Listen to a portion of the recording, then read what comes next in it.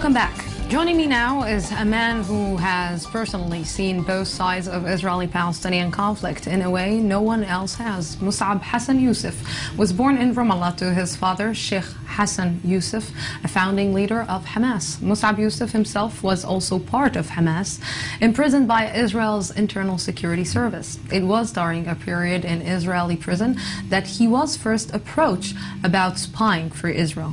Yousef acted as a double agent inside Hamas for nearly a decade beside his father in the highest ranks of Hamas.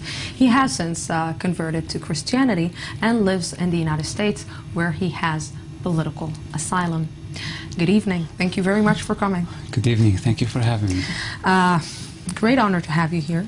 And you know, I read a book around 2 years ago, and I was asking myself, what was he thinking?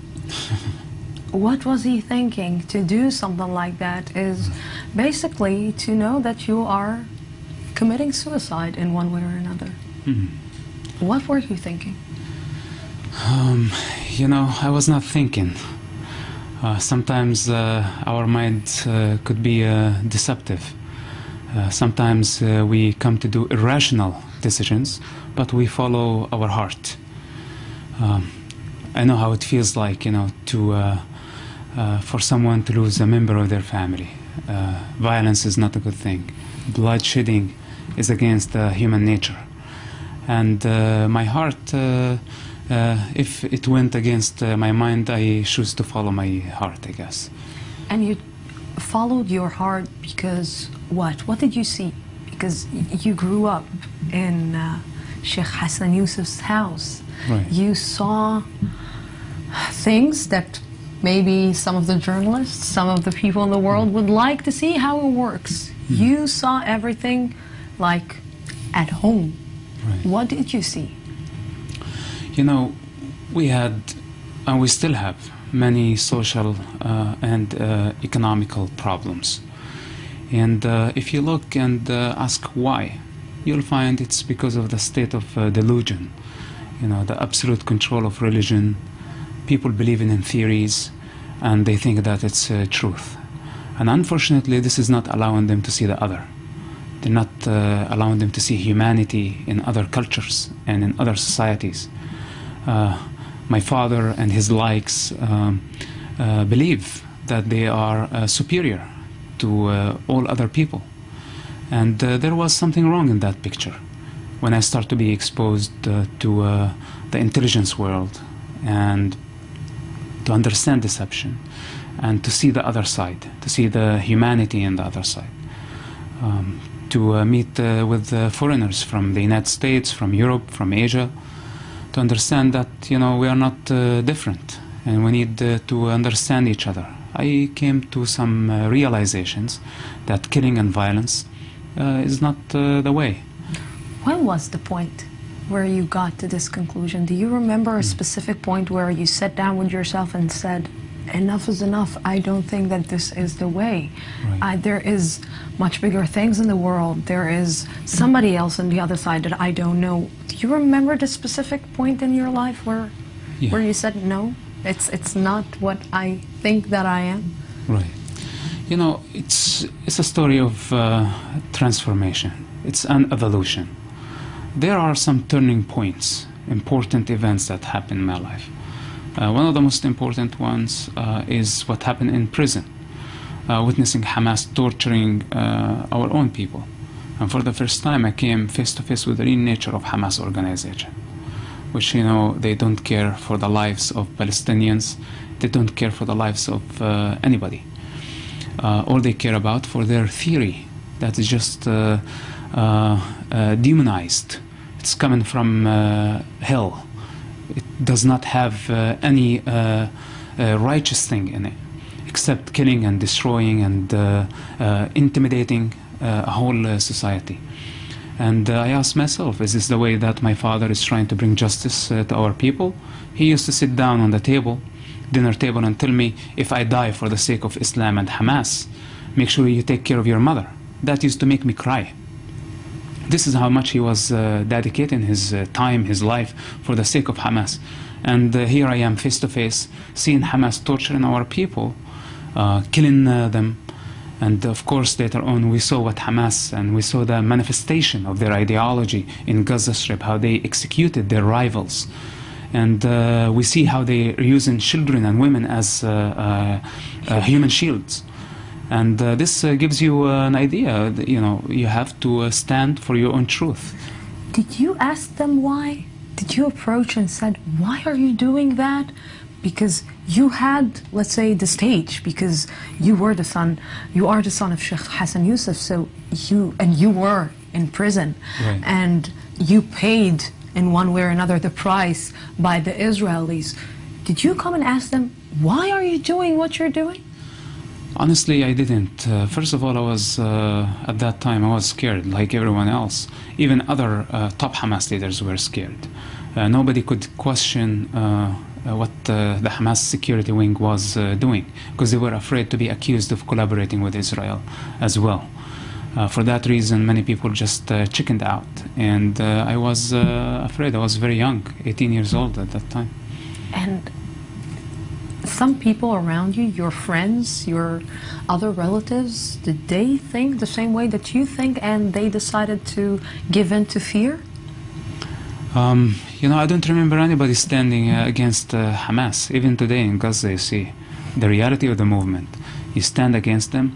The first thing, they will accuse you of treason, and the second thing, they will execute you without trial. So this is their reality. So then comes the Israeli side that offers you another way. He offers you something different, something to see a different perspective. Right. And at the beginning, you tell him what? Go. Yeah, go away. Go away? I don't right. want. Are you crazy? You know, let's not forget that the reason that I agreed to work for Israel was not to serve Israel. The reason was to take revenge from Israel. I was motivated by anger, by revenge. I had personal, ideological, political, and national reasons to hate the state of Israel. And this is why I said yes. I said yes to manipulate them, to give information to Hamas, to attack them from within. Now, I was sent to prison, and in prison I came face to face with Hamas brutality, accusing those people of collaborating with Israel.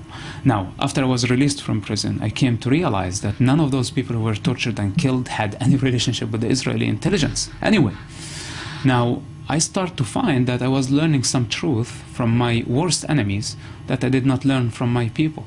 And I became curious. So I continued in that relationship, not giving Israel any information, just for my own benefit to know the truth. Because I witnessed, you know, the bloodshed in the first Palestinian Intifada, the second Palestinian Intifada. I was very young.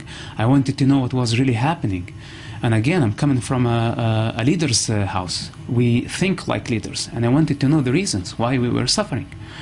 And now I find myself crossing all the red lines, not for the sake of pleasure, not for the sake of taking revenge, you know, from my own people. I love my people.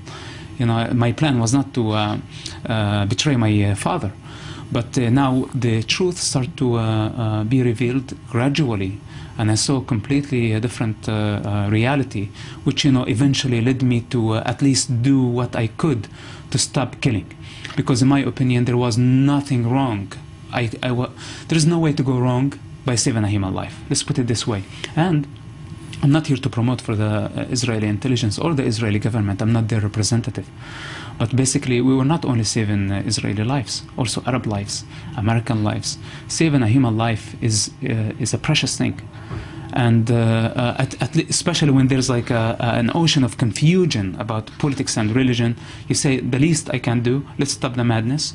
Then after that, we can think politics and religion and see who's right and who's wrong. You know, what you're telling me is basically that people are being brainwashed. And to take these people who are captive in the narrative and in the false history or the false facts, so-called facts that people are putting in their minds, it's almost impossible. If you are in Gaza, if you are suffering each and every day in Gaza, if you are in this enclave and you cannot get out of it. So when you are talking, I'm thinking and I'm saying, this is a depressing situation. This is a depressing situation because what are the chances that we are able basically to convince anyone on the other side that your way is that you are not a traitor, but you are someone who got up and tried to say, hey, I'm normal. I don't want you to be killed. I don't want to be killed. I don't want anyone on the other side to be killed. We're talking only about land and different religion. Right. You know, it's, I'm not, I don't care really, you know, what they see me. What really matters is how I see myself. We didn't do anything wrong. Again, 14 years working for the Israeli intelligence, I personally did not get involved in any killing or assassinations. And I'm not considering myself righteous or more righteous than anyone who works for the agency. People on the other side, unfortunately, when I say the other side, in general the Arab culture, they live in a state of delusion. And this is a reality that we need to face with courage. Arabs know this about themselves. They have natural resources, they have human resources, they have everything in the world. Why are they behind? Do they ask themselves why? You know, because when you believe in a theory and you think that your theory is superior to all other theories and everyone else supposed to be killed or they're just pagans and less, this is a big problem. You know, everybody has a theory. Some people will say that the Jews are, the Jewish side is looking at their theory as the only theory, as the only truth. They see themselves as the, you know, the Jewish, the elected, selected people of God, and this is the Jewish land. And, you know, some people will say the same on the other side, that the other side, the Jewish side, is looking at himself the same way as the Arab, which means that they're not that different. Right, but here's the reality. This is the human condition. Not only Arabs or the majority of Arabs live in delusion of religious theories. Also, there are some Jewish groups. There are some Christian groups. In Asia, you'll find the same. It's a human condition. It does not differentiate between this race or this color.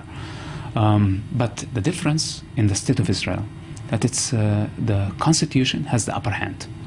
The religious groups don't have upper hand above the constitution. Not even God, it seems. There is no God above the Israeli constitution. It's a democratic model, and I hope that Arabs can learn to know the difference, even though the majority are Jewish. But you see, Arabs move freely in Israel. There are like more than 1.3 million Arabs who live in the state of Israel. Discrimination is a crime against the law. The law will punish anybody who is discrimination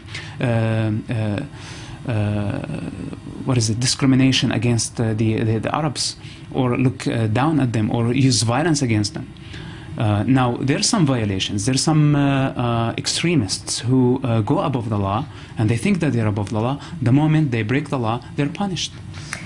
I want to take you back to the days that you were a double agent, that you sat down alone in your room and thinking to yourself, what am I doing? Taking the phone and calling your operator and to Gonen, Ben Ishaq, and telling him what? Telling him, oh my God, take me out of here because enough is enough, or what am I doing? I'm crazy? Right. Well, you know, I had the liberty to make a choice. The honest truth that the Israeli intelligence did not put a gun in my head and they made me do things. There was a responsibility. You know, I was in a very sensitive position, and I was able to stop a suicide bomber. You know, when you say suicide bomber, people don't understand what this really means. It's someone going among civilians that he doesn't know. He does not ask them if they were Arabs or Jews or Muslims or Christians. He just blew himself up, killing himself and killing others. This is the lowest level of human consciousness. It's dark. And when you know that you can stop something like this, even you know, I'm not naive. I realized exactly, first of all, the danger that I was doing. Then how I was crossing all the red lines. You know, if my mother knew about this, or my father at that time, would break their hearts. And nobody wants to disappoint their parents. Do you feel that you disappointed your parents? Yes, I did. Yes. And on the personal level, I'm really sorry, that they had to go through this because of me, truly. But for the sake of human consciousness and the evolution of the human consciousness, some of us, we cannot just live in our delusion, see a different truth and just be cowards.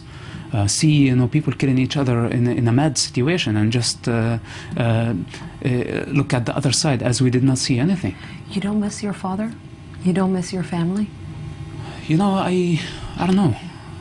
I don't know. I'm just happy as I am. I'm satisfied. I feel at peace. And I hope at some point there will be a reconciliation, not only between me and my father. Hopefully I will see reconciliation, between many people who think that they are separated, but they're not. They're the same. They're coming from the same source. And God is the father of all. Jews, Muslims, Christians, all type of people. When people come to understand this oneness, then they will see that it's not about, my family, my biological family. Humanity is my family. It's not only about, the mother who gave birth to me. How many mothers are out there, with heart broken, and they suffer a lot. They lost their children in suicide bombing attacks. Do my mother feel for them? Maybe she does not see it this way. She lost me and I'm still alive, I'm still breathing, and she does not talk to me. There are mothers on the Israeli side who lost their children, and that's it. They will never see them again in this life. You came into the studio and you looked at your picture and you said, I look angry. Yeah. Are you angry? Well, I'm not angry. Are you still angry? Well, I try not to be, because, anger is not a good thing. Tolerance is better. Forgiveness is better. It's higher level of consciousness. But sometimes, we have to be sure of what we're doing. Sometimes we have to be, how can I say this, strong to stand for our truths. And I might come across, as angry or frustrated. We're humans. I'm a human being, and I have emotions. Sometimes I speak with passion. And this is understandable. This does not mean that I'm angry and this is not my style. Today, because I read an article that Avi Sakharov wrote, right. And you offered right. or told the Israeli government to go out and break a war between on Hamas, to go and declare a war on Hamas. Right. It's like I read this, right. and I said, "Oh What's my his God, problem? what? No, is he? I will tell you this directly. Is he crazy? Possibly. Is he what? Is he not? Is he looking for more troubles in his life? Is he? This is so passionate in you, this humanity, saving humanity and saving human lives, that you are willing in one way or another to sacrifice your own life as well? No, not really. I'm not sacrificing anything. I just look at reality and try not to be emotional when I see that picture. How many Gaza wars did we witness? Three. Okay. Do you think Hamas is sleeping right now? They're digging, they are preparing, and they're using the same strategy, using human shields. And whether it's tomorrow or the day after tomorrow, there is going to be another conflict with Hamas. In my opinion, why to wait till they become stronger and cause more trouble for the innocent people of Gaza? I believe. But a war can't take the lives of a lot of people in the Gaza Strip. Yeah, well, the war that I'm talking about is not like a massive campaign, ground operation against the entire Gaza Strip. Actually, my suggestion was completely different. Which is? I would like to see some intelligence work. I would like to see some targeting for Hamas, avoiding civilians as much as possible. The reason I'm saying this, not to give Hamas a break. The moment you give them a break, this is when they start developing their missiles, and they take advantage to build rebuild their military wing. With that said, It does not mean that every day is going to be an operation, but don't let them rest. Let them expect an attack coming anytime, any moment. They are turning the lives of many innocent people, not only on the Israeli side, also on the Palestinian side, into a nightmare. They are the ones who should be living a nightmare. They should be expecting explosions from under the ground, from above the ground, from everywhere. They should go under the ground. This is where they belong. They belong in dark places with the demons.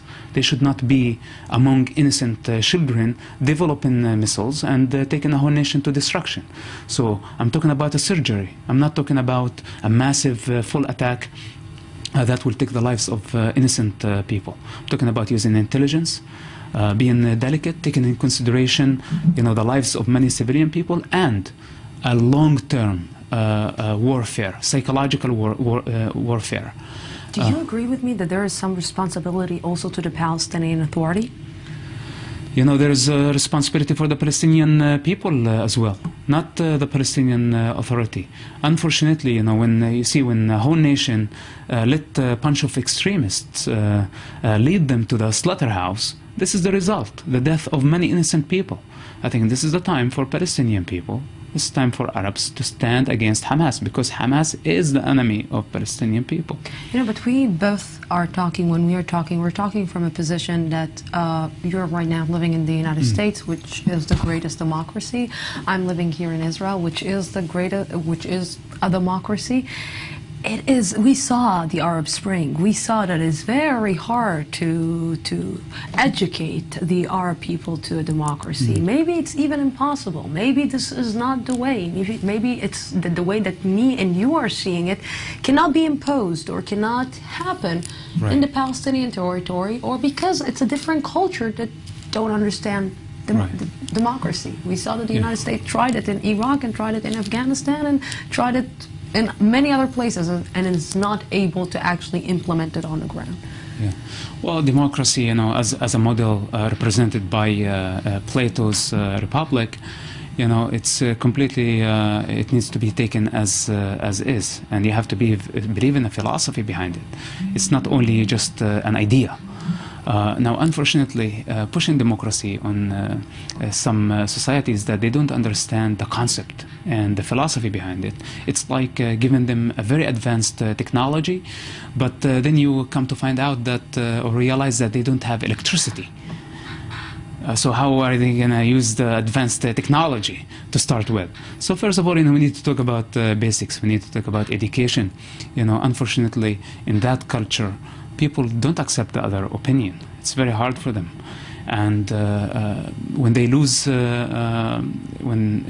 election, they don't accept the rules of the game, and they fight each other. This is not going to be the situation like this forever. It's an evolution. It's going to take a long time for Arabs to realize that this is the only way. Nobody has the higher truth.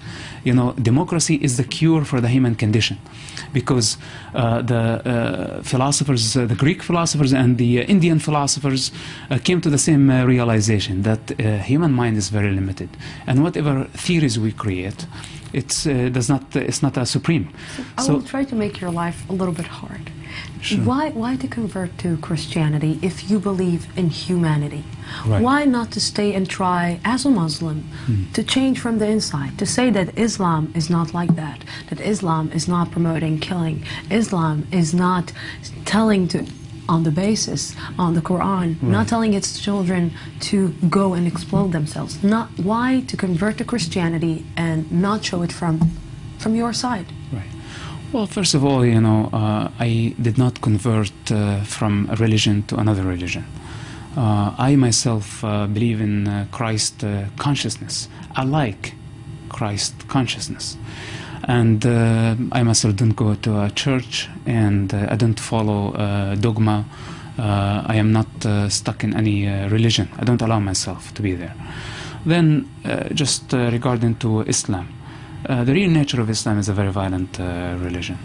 It does not have tolerance in it.